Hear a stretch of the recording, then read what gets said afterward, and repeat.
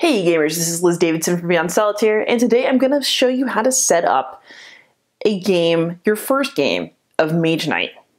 So in my opinion, this is the best solo game of all time, but it's a bit of a bear to learn. So I'm going to be making a video series that is aimed at helping you get into this game as easily as possible. We're going to start with a tour of setup. So a full setup is going to look something like this, but I'm actually going to take it all down and put it all back out so you can see it step by step. The rulebook presents components in a different order, but I like to put things where it's visually easiest to build around it. So I actually recommend that you start with the fame track. So here's your fame and reputation board. And this is where you're going to track a lot of your leveling up throughout the game. I'm just going to move it up close to the top so that we can fit a bunch of other stuff into this screen. So the fame track is actually really simple. It looks like there's a lot of stuff on it, but actually this is just tracking your fame as it goes up. And then this is a reputation tracker, so your reputation will change depending on how you treat people in this game. So get rid of a marauding monster, reputation goes up. Burn down a monastery, reputation goes down. It's all actually pretty intuitive in the end, but for the start of the game, all you gotta do is set up the fame board. Then whatever character you're playing, you're gonna get 2 of their shields. So every character has their own pieces that you use to play. I've decided that the first thing I'm gonna film is just the initial first Reconnaissance walkthrough version of the game because I think it's the easiest to teach. And I'm going to start with our boy Tovak because he is the guy on the box. So I'm going to take 2 of Tovak's shields. These have like a little round symbol like this. And I'm going to put 1 right here at 0 on the reputation track. I haven't done anything yet, so my reputation is kind of neutral. And I'm going to put myself at 0 fame because nobody knows who I am yet, but they will. So set up part 1, done. Fame reputation track, it's out. Next, what you might want to put out is the day and night board. So this is just a nice little place to put it. It makes it easy to see everything, and it's the way I'm going to leave it for when I film a first walkthrough of this game. In Mage Knight, you have rounds that are divided between day and night. So you'll have a day round, follow it with a night round. So typically you start out during the day. We're going to talk about what all these different hexes mean later. We don't need to do that right now, but just set out the day board. That's a nice place to put it. Gives you something symmetrical to look at. I think that's a good thing. Then you're going to want to set out some cards. There are a whole bunch of different types of cards in Mage Knight, and while that might freak you out at first, trust me, it's actually fine. I'm going to show you how to distinguish between everything right now, so that if you've just gotten a box and you're opening it up, you know what you're looking at. So some of the cards we're not putting out at all right now. One type of card of that nature is artifacts.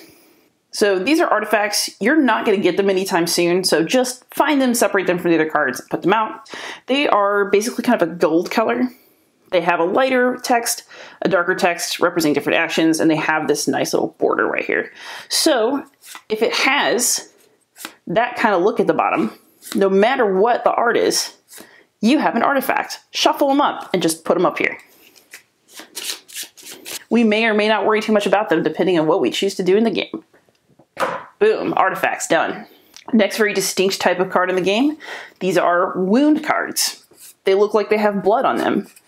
There are a lot of them. So you don't even need to shuffle them, they all look the same. Take your wound cards, put them face up right here.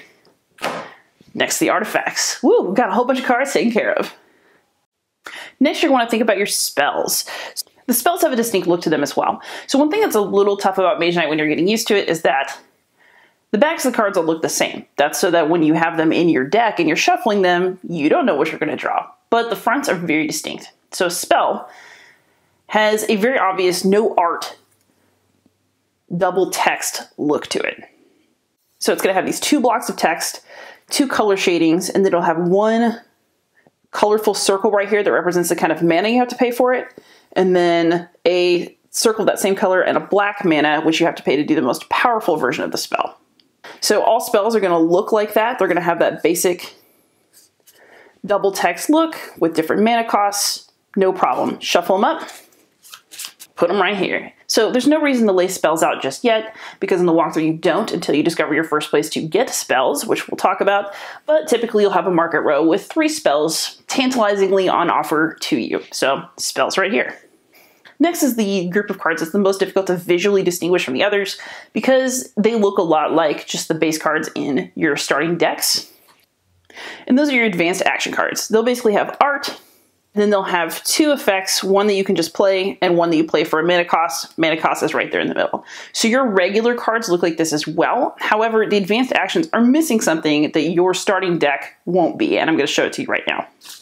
So I've already pulled out Tovac's deck. So you have a card that's just like your hero card that you put in your play area. You have the starter cards for the hero that you picked. So let's flip them and have a look. See that familiar round shape in that top right corner? That's Tovac's shield symbol. So that's how you know that these cards are Tovac's starting deck. And they all have that shield up in the corner. It's very convenient, is it not? And then other heroes such as Goldick, so I just pulled for the dummy deck because he's cool, will also have their shields up in the top right corner. So cards that are starter cards are readily distinguishable by that top corner. But as you can see, advanced cards do not have anything in the top right corner, and that's how you know that they're advanced actions. So go ahead and shuffle them up, pop them right up there at the top, and these are going to become a market for you right away. So you pull the top three off.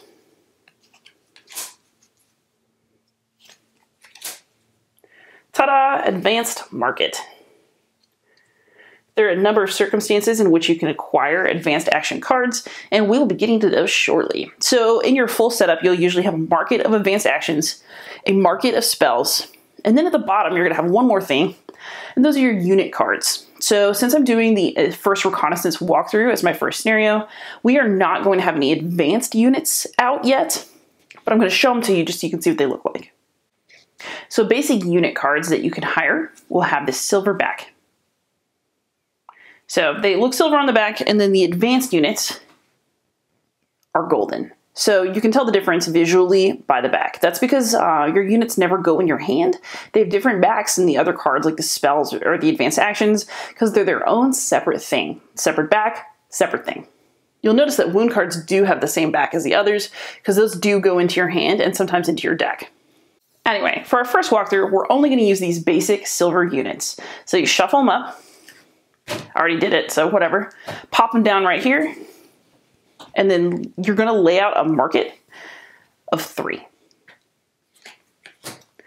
Basically, it's always the number of players and then 2 more. So since I'm 1 player, it's going to be me and then just 2 more things to pick from. And that's a basic setup of most of the cards for Mage Knight. There are a couple other things we have to get through because this is a honkin' big game. But if you can do this, you're just about ready to start playing. You're looking good. Other than the player cards, there are a few other types of cards. So when you open the box, you're going to find these tactic cards. There should be 6 for day, 6 for night.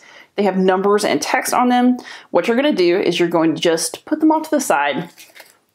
Always keep them off to the side because you always need them when you play. Just find a little place to tuck these. And then some other cards that are just good to have off to the side, but you're not going to play with them every turn. These cards with cities in the back. So these are very helpful for you. Some of them are city cards, so when you're looking for a city to defeat it, you have information about said city. But then others are going to tell you about different stuff that you can discover throughout the game. There's a ton of them, and they're not all for every scenario that you do. But every time you discover something, like, say, a village, you might want to pull a village card to tell you what you can do in a village without digging back through the rule book, so that's convenient. So I'm going to have these, I'm going to show them to you, but I'm going to put them off to the side for now. Now I'm going to show you how to set up your actual map and player stuff. So consider this sort of like 1/2 visually of what you're going to look at. Then I'm going to just move my camera back and forth to the map and player area and then back to here. All right, so let's have a chat about our map and our player stuff. The first thing you're ever going to lay out on any map is the starting tile, and you know it's the starting tile because it's double-sided. None of the other ones are. So it's visually obvious which one is the starting tile. The other thing that starting tiles do for you is they kind of define your coastline. So your map will have a different shape, be narrower or wider, depending on which side you choose.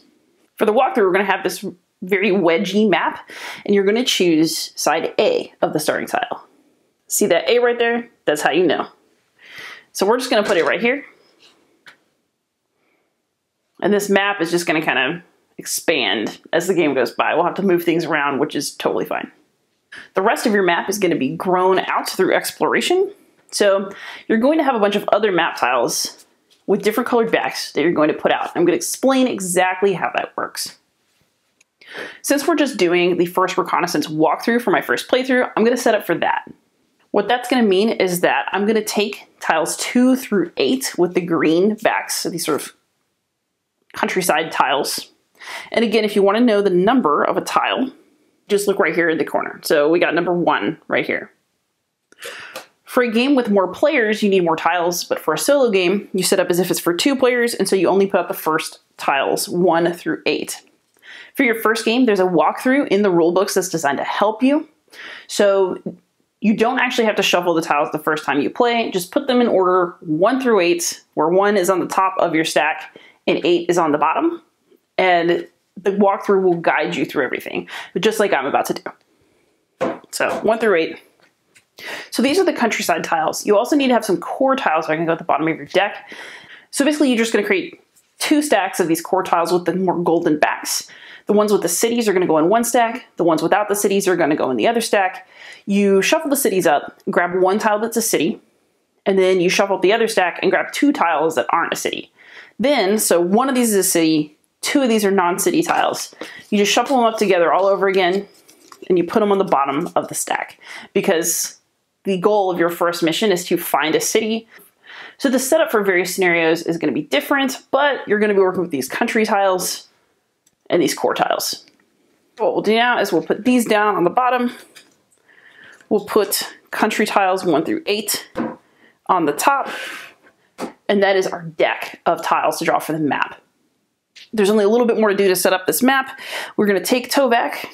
We're going to put him right here on the portal space. So this is where he starts. We're going to start moving out onto the map. So tiles 1 and 2 are going to come off. And I'm going to show you how to put those down.